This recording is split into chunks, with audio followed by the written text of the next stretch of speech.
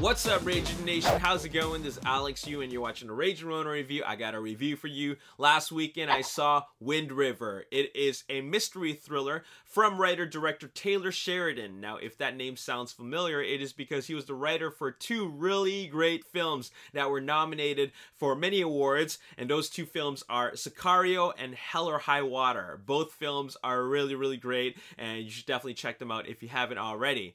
I was definitely looking forward to Wind River, especially because not only he's the writer of the film, but he's also the director of this film. It's a mystery thriller. Essentially, it's a murder mystery, and it stars Jeremy Renner and Elizabeth Olsen.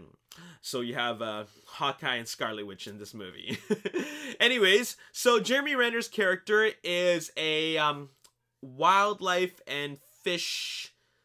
You know what? I read it somewhere, but I forgot what the exact title is. But anyways, he's a sniper that protects livestock from animals like coyotes and wolves from eating them.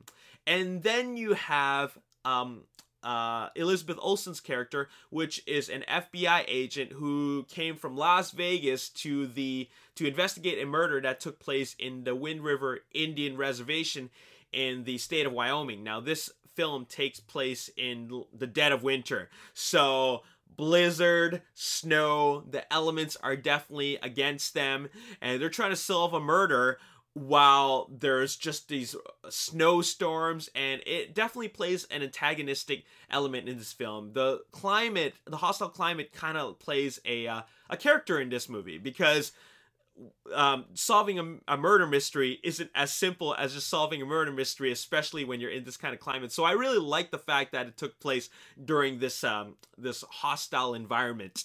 Anyways, not only does it take place in a hostile environment, but it also takes place in an Indian reservation. And what's interesting about that is that in the small town of Wind River,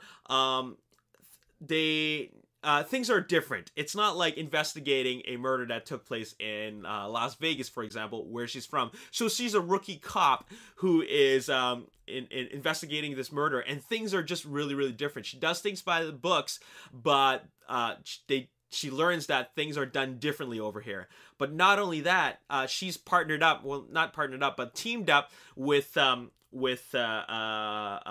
Renner's character, who's really, really resourceful. I like that not only is he a sniper that protects livestock, but he's also he's a hunter tracker.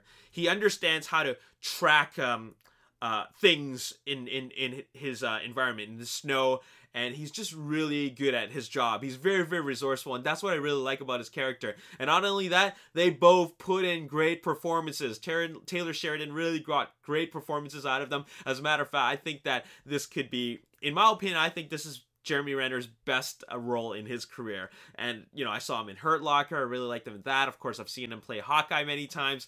But this is something that's similar but different. And I like that this was more of it was a more calm role for him, but it was also an emotional role, and he definitely puts in his acting chops in there. So really, really great performance, and I also really like his character. It's a really well-written character, as well as Elizabeth Olsen's character is very well-written as well. Now, this is a murder mystery, so it's definitely going to be very engaging, because right from the beginning of this movie, you know that it's a murder mystery, and you know that they're trying to solve the murder. So the story develops really, really well, and it's very, very engaging from beginning to end, and it develops and it keeps on building up to the grand finale, which I thought was really, really satisfying. I really like this movie. I think it's a great film, but it's also a film that's not for the faint of heart, because it is it's a brutal film. It definitely has a very it's not action-packed. It's not an action film, but it's got an intense level of violence to it,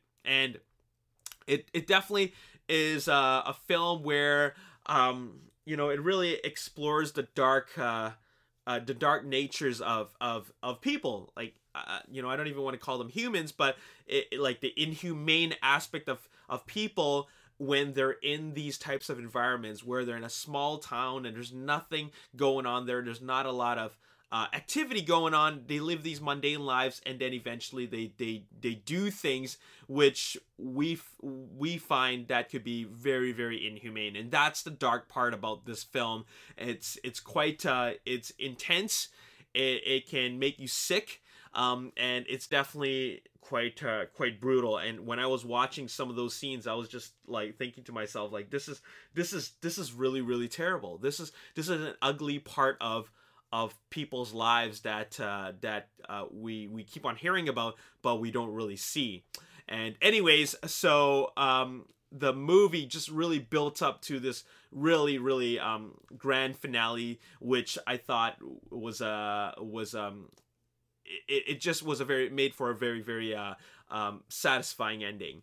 Anyways, that's all I really got to say about this film. Like, it's a murder mystery, so I can't really say too much without giving too much away. So I'll just leave it at the fact that this is a great film. I'm going to give it a 9 out of 10. If you're looking for a film with substance, that has a lot of depth to it, that has great acting and really well-written characters and dialogue, this is a really well-directed film. You should definitely check this out. It's obviously very different from your typical Hollywood blockbuster. This is not a Hollywood blockbuster film. The summer movie season is over, and I'm glad that we're treated to some films that are like smaller budget, more character driven, more story driven, and really it's all acting and just about a well-directed story. So that's what Wind River is, and I right now currently have this film at my top 10 films of 2017. Anyways, that's all I gotta say in this review. Hope you guys enjoyed it. I highly recommend this film if you can check it out in your city. And as always, if you enjoyed this review, hit the like button, subscribe to the YouTube channel, like me on Facebook, The Ragin Nation. Also follow me on Twitter, Ragin Nation. My name is Alex. Thanks for watching. I'll see you next time. Peace. Stylized gunplay. It's really nothing new, and the minions just come out of nowhere, and no matter what, the gunslingers shooting them all